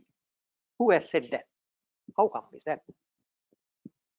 If chill water return increase, chill water return, supply here, return, chill water return increases above 13 C, the room conditions. See what happens? A chiller, this is a chiller. A chiller has entering, leaving. Entering chill water, leaving chill water. We call entering 54, leaving 44 Fahrenheit. 6.2, 12.7 or 712. Who has given this? Anybody? Any god has given this? Or somebody has preached? Or maybe Mr. Willis Carrier would have given that. No. That is a psychometric detail. Look at this. This is room conditions. What is room conditions are 2450. It is right here. If you find the dew point at room condition is, that is 13 C. That is 13 C. If the room has to be maintained 2450 RH, dew point is 13, air dew point. Then obviously your cooling coil has to be maintained below 13. That means your leaving chill water temperature should be below 13, as a matter of fact. That's why we keep this entering 7, leaving 12. Somebody might say we have high delta T and various things. But if you keep return temperature up, that will affect room RH.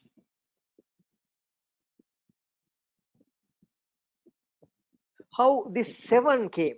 It is Mr. Willis Carrier said. No, that is the practical limit.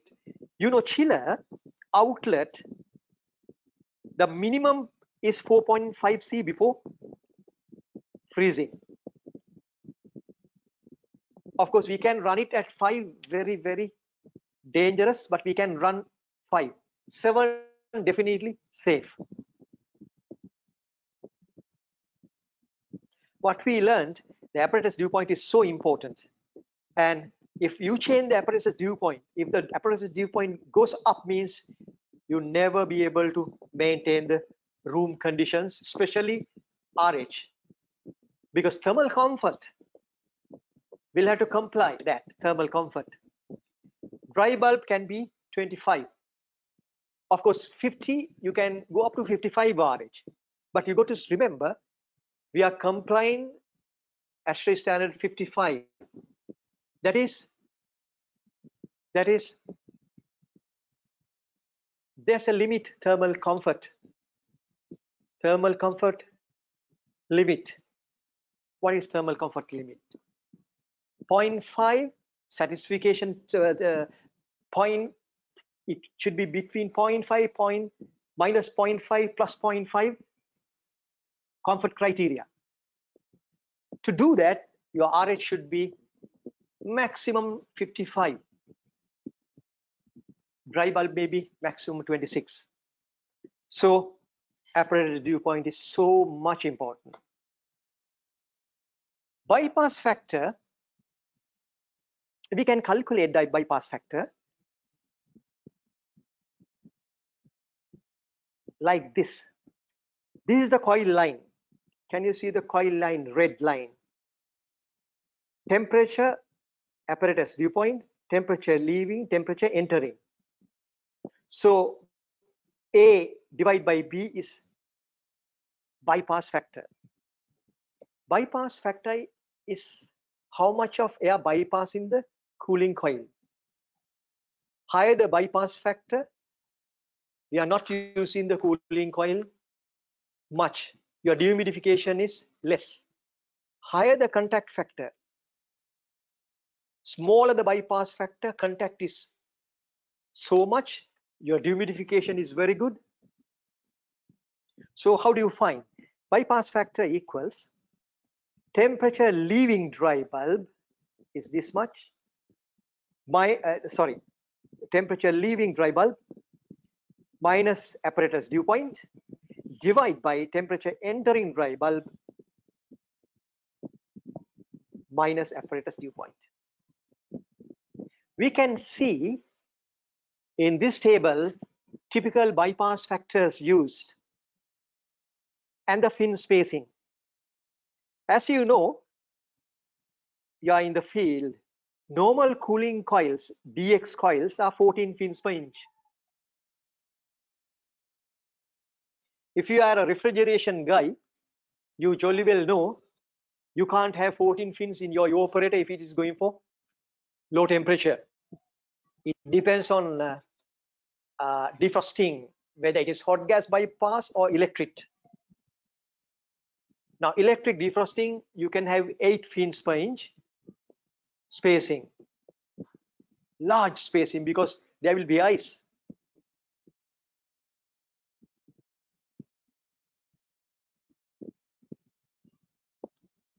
Now, in this case, without spray cooling coils, depth of the row, higher the row, bypass factor getting smaller and smaller.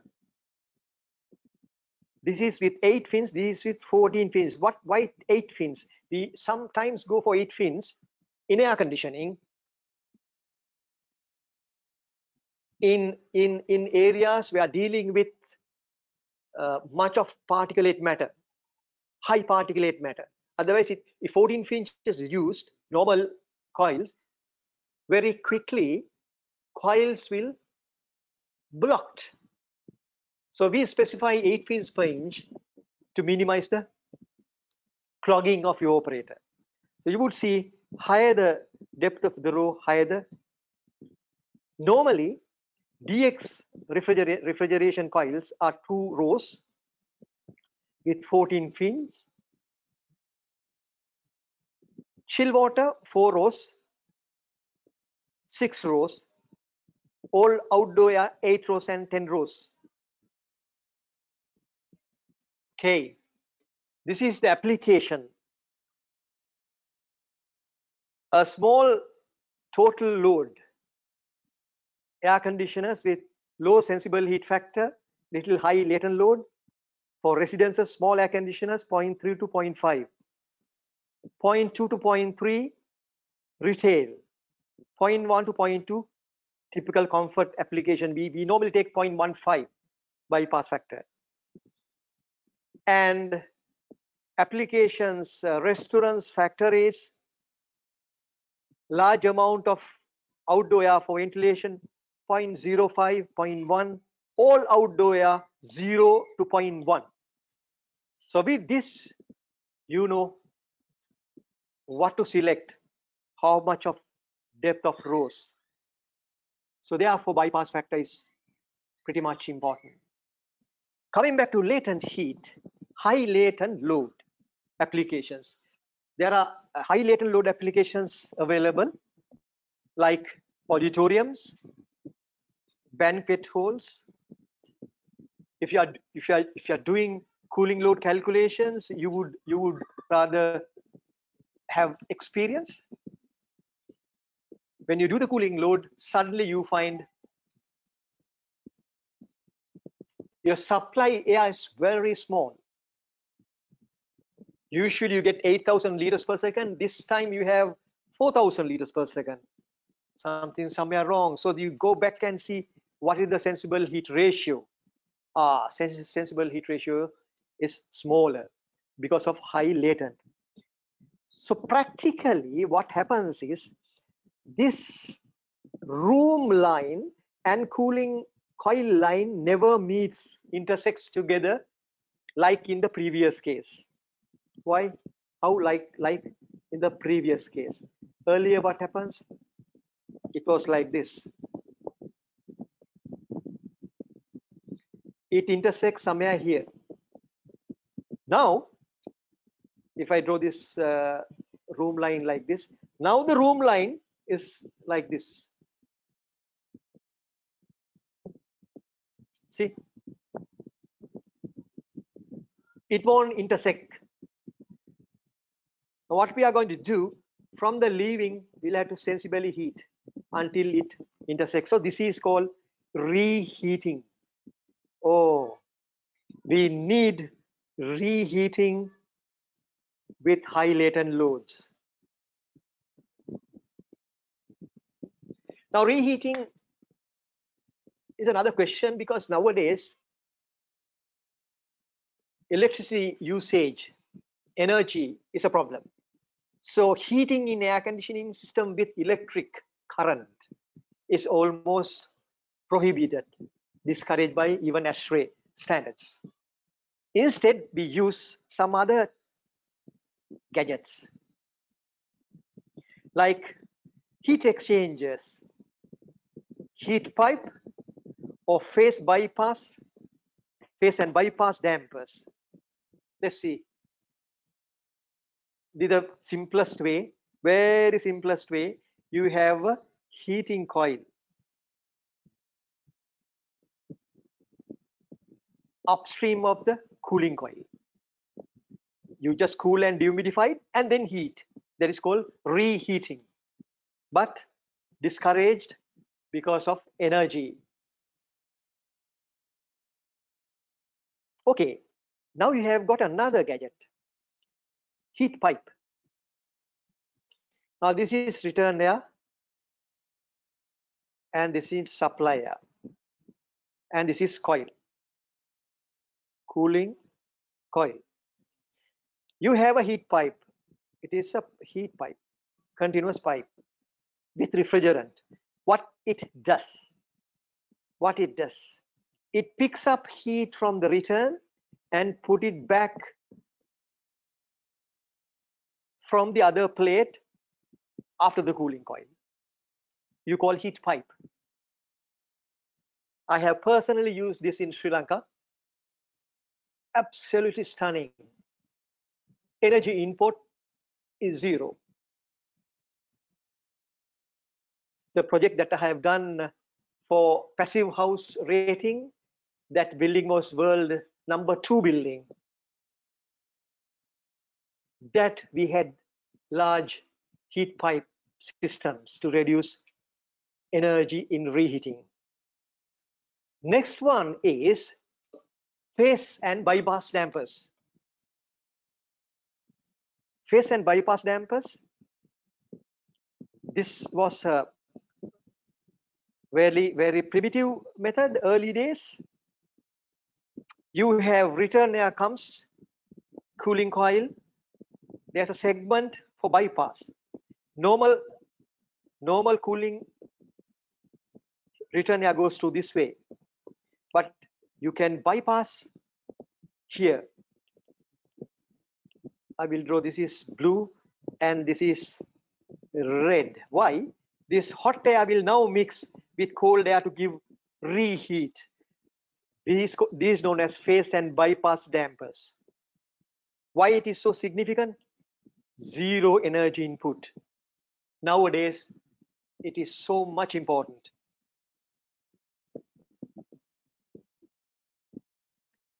Finally, two things to discuss. That is the end. High sensible heat applications. I wonder whether you have had experience with the psychrometric chart in this. What is high sensible heat applications? Right. I'm going to draw this line, angle line. It has a portion like this and a portion like this. Now this is all about sensible heat, and this is all about latent heat. So it is divided, this one, horizontal portion showing sensible heat, vertical portion shows the latent. So this is the sensible heat ratio line. This angle, you have sensible and latent both. If this line, if I draw like this, you don't have sensible heat, only latent. Am I correct? Yes, only latent. If you draw this line straight, then you don't have latent at all, only sensible. That is what has happened here.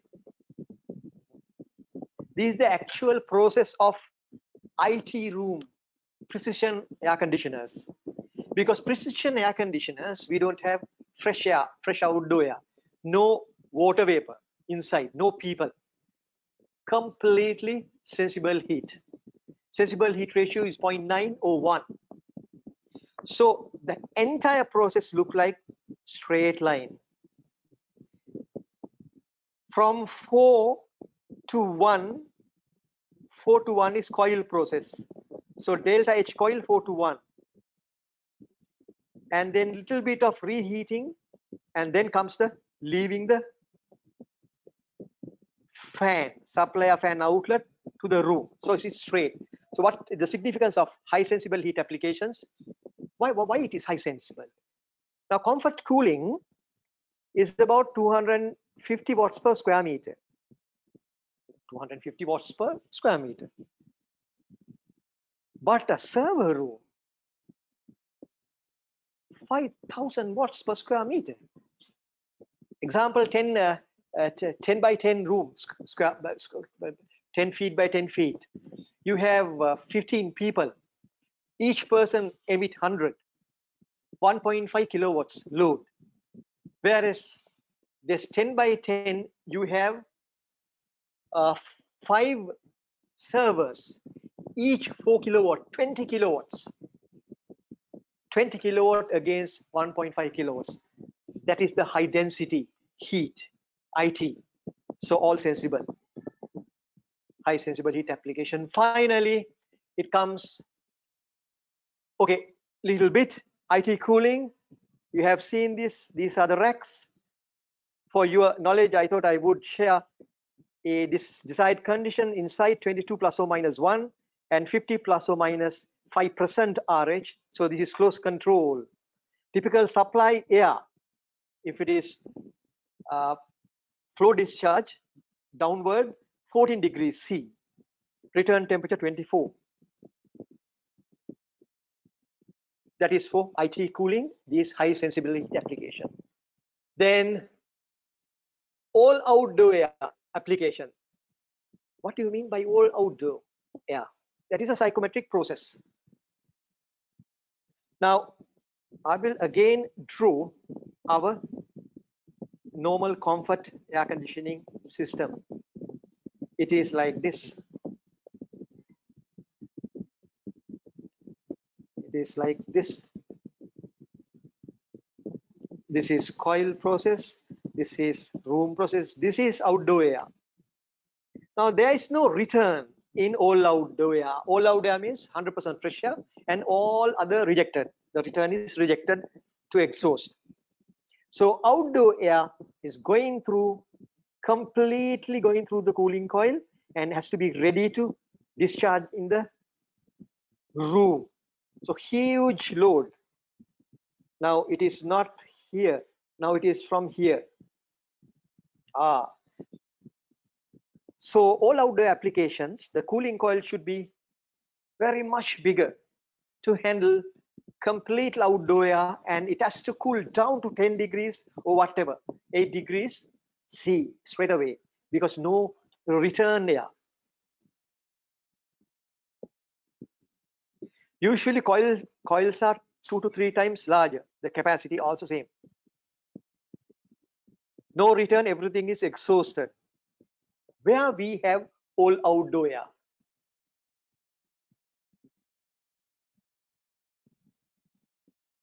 operating theaters, ICUs, critical care, 100% outdoor air, filtered and cooled, dehumidified before entering the OT. All room air exhausted, creating positive pressure in the OT, less than the supply, so positive. Usually 25 Pascal against the dirty linen. Supply air is not like comfort cooling. What is comfort supply? How? This is a diffuser. This is a duct, flexible duct. Air comes. How it goes like this.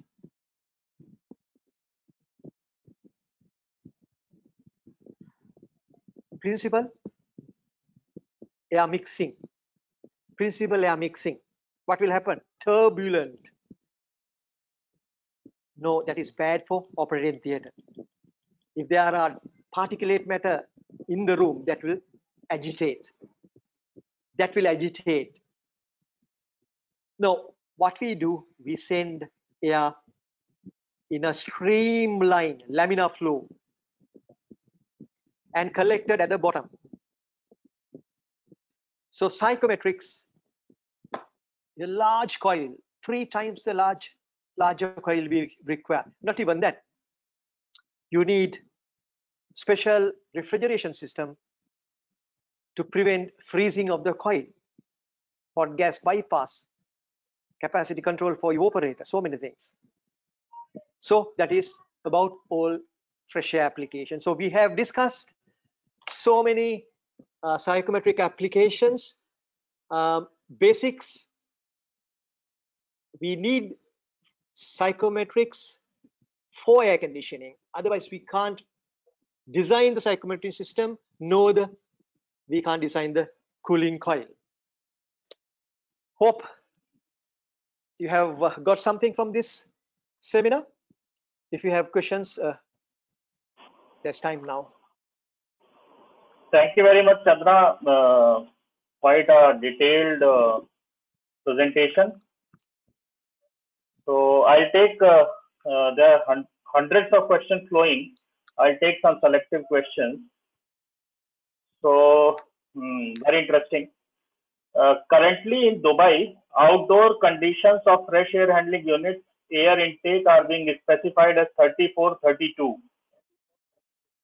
Whereas it used to be 46 and 30. No, first one is 34 and 32. Okay. No, now, since almost, because I was in Dubai, almost 6 years back, they changed, the Dubai municipality has changed the standard for fresh air handling unit. Earlier, it used to be 46 degrees and 30 degrees. Actually, it is not that is.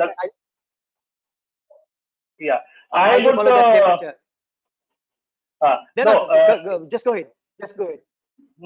Yeah, it should not be 30 degrees. It should be 46 degrees and 30% RH. Now they follow 34 degrees and 32 degrees wet bulb. So, what is the reason he wants to know? Actually, for this, the best thing will be to follow the ASHRAE temperature guidelines. If Chandra, you remember, you have I do have that on my screen.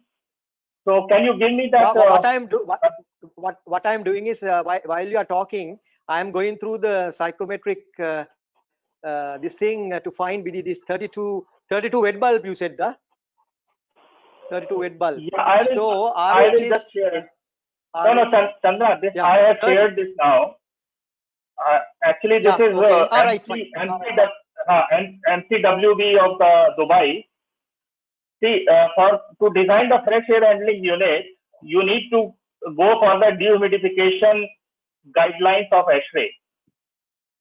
Right, Chandra? Okay. So, which is NCWDB 33.2 and dew point is 29.2. So, these conditions should be used for the fresh air handling unit, and that data is coming from here, if I am not wrong. Okay, put that back again. I will. Yeah. Now, I'll tell you. See what we normally we were doing. We just take the temperature reading outside, dry bulb and wet bulb, and we are trying to size the air conditioner. As example, 34, 32. We are talking about that. 34 dry bulb and 32 wet bulb. We say that is wrong. Why not we go for 46 dry bulb and 40 RH? Now, reason ASHRAE says, you see, these values are found experimenting 10-year data cycle, and furthermore, if you design a system for the peak load, it is utterly waste of capacity energy. But reservation is there for countries like Dubai and the hot and humid countries, very hot countries. What happened is you better to have more cooling and go for peak. That is, I understand. But what ASHRAE says is, don't go for peak load. Now, in this chart, come back to that chart again, Rajat. Okay. What they have done, they have given for dehumidification a set of temperature, wet bulb, dry bulb, and dew point, cooling separately and evaporation separately. People understanding air conditioning, I will start from here. Now, there are 0.4, 1%, 2%. What are these? 2% occurrences in the year. So we'll have to get 2%. Under 2% column, we'll have to use for air conditioning, dry bulb 40, mean coincident wet bulb 24. So somebody might say, look what I talking 40 dry bulb, then wet bulb is not 24. Wet bulb is not 24, wet bulb is 29. No, but when this is 40, coincident. Otherwise, you are having your air conditioner bigger and bigger. So similarly, when come to dehumidification, if you go for 2% occurrences, 2% of occurrences, so mean coincident dry bulb is taken as 33. Humidity ratio 24 and then dew point 28. So we don't take, but the same question actually when I went to Abu Dhabi, I think you were with me. So many participants came to me and told me, how did you get these temperatures, Abu Dhabi? I said, these from these tables. They were laughing, well, come on, these temperatures are very different to that. In fact, I conveyed this to ASHRAE too. It's a high time to change if necessary. Next question, please. Yeah. So one gentleman asked for how we can avoid the condensation on window glass and air devices. So simple, it's related to dew point temperature. Yeah, it is. Can I use my? Yeah, I will give. Yeah.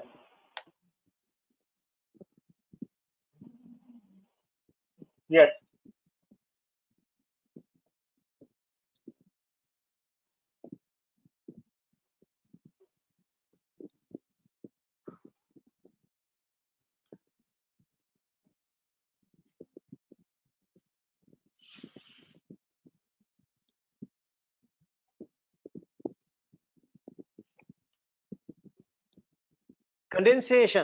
Condensation on glasses, the walls is a very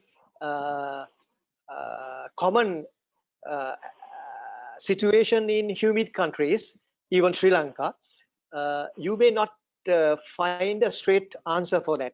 There are so many ways it could happen.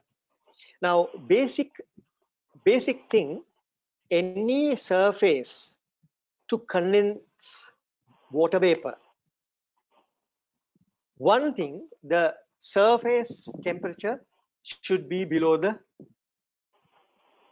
dew point of air. Now that has to happen, otherwise it should never happen unless somebody throw a bucket of water. Or otherwise, unconditioned air is hitting, again it is higher dew point, unconditioned air is hitting a surface, still dew point is lower. Now I'll give a classic example for that. I will go to another page and I will write, okay, just a second, I will.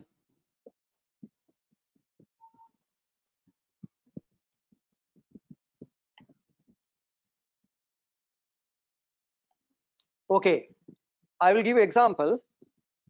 What you can see, this is a ceiling.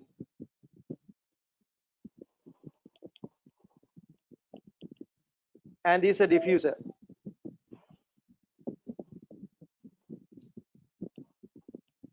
And this is a flexible duct.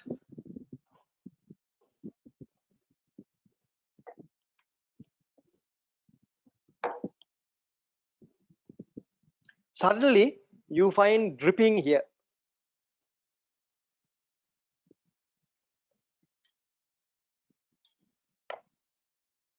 Suddenly, you find dripping over here. How can it be? This is air-conditioned room, mind you. This is air-conditioned room.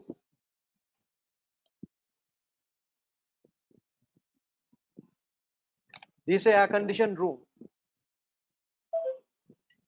This is return air.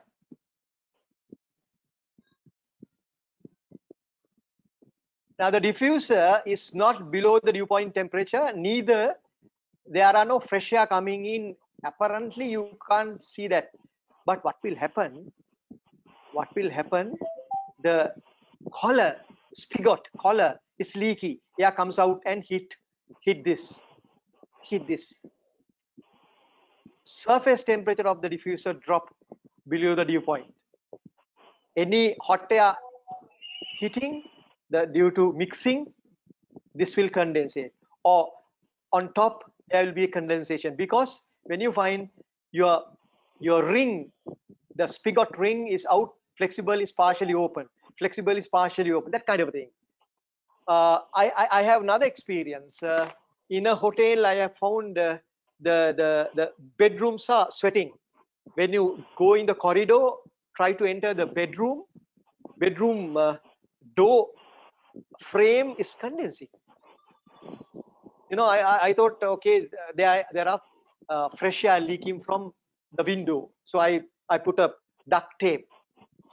Fortunately, I put my hydrometer logger inside and log 5 days. Then I found dew point temperature is low. The room temperature is going down drastically. When I check the thermometer, rather thermostat, circular knob thermostat, though it is showing 24, inside it is 19. So there are various things could lead to this problem. Main thing, surface temperature has to be lower than the dew point temperature of air. Next one. Yeah, last question, Chandna. Why can't we use ASHRAE for precision application? Sorry, why can't we? Why can't we use fresh air handling unit for precision cooling? No, I can't. It is getting blurred again. Why can't we use fresh air handling unit for IT application, the precision high sensible application? Now, fresh air unit and high temperature application is unfortunately two different things, because IT application we need close control temperature. Now, fresh air unit doesn't have close control thing. What is close control? Now, close control is 50 RH close control. Now, to understand that, normal air conditioners, that what you have in your office, your room, banquet hall or restaurant, RH is not controlled. RH is not controlled. What do you mean by that? It is, say, 55 RH, uncontrolled, because in this air conditioner we have only the room thermostat, no humidity stat. No, normal air conditioners, RH is uncontrolled, but precision, you have controlled RH, plus or minus 5%. It is huge one. So in that air conditioner you have humidifiers, dehumidifiers. It is pushing water vapor in, reheating for, because you can't stop RH becoming too low. If you set it for 50, it becomes 49, 48. So you have to emit water vapor, humidify. Then RH goes up, you can't stop that also. Then you have to have reheating. The fan can be controlled. That also helps to maintain close control of thing. But fresh air unit is totally different thing. It is high latent load application. I don't think, but nevertheless, dry areas where humidity is very low, probably. Okay. Okay, Channa. Thank you very much. Thanks a lot. Many questions are there, but we can answer later. That's not a problem because we have crossed the time. It's almost 2.5 hours now. You must be tired. So many thanks to all attendees, and we loved your presentation, and we look forward to host you again. Thank you, Channa, and thanks to our all Sri Lankan friend and UAE friend who are attending this seminar. We have crossed more than 550 participants from India, Sri Lanka, and UAE. Thank you very much. Thanks, Channa. Thank you very much. Yeah. So we can log off. Apologies. I couldn't use my camera. My computer doesn't allow me to use my camera. Apple computer. So sorry. Thank you very much. No problem. Thank you very much. Thanks. Bye, everyone. Thanks.